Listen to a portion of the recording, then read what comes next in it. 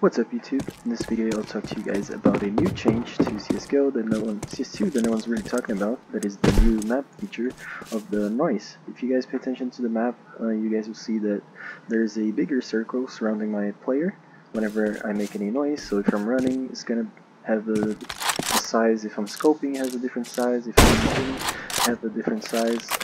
Shooting. Also, if I'm knifing or throwing nades or jumping, falling, it has different ranges, right, of the sound. So basically, this is actually a huge deal. You can actually tell if people are able to hear you, where you're going, from where they're at. So maybe if a teammate communicates he's close connector, I know I can rush all the way to A side without actually holding shift, because I can see that my circle doesn't really reach close to connector. So yeah, if you guys enjoyed this video, make sure to leave a like, comment, subscribe, and participate in the giveaway.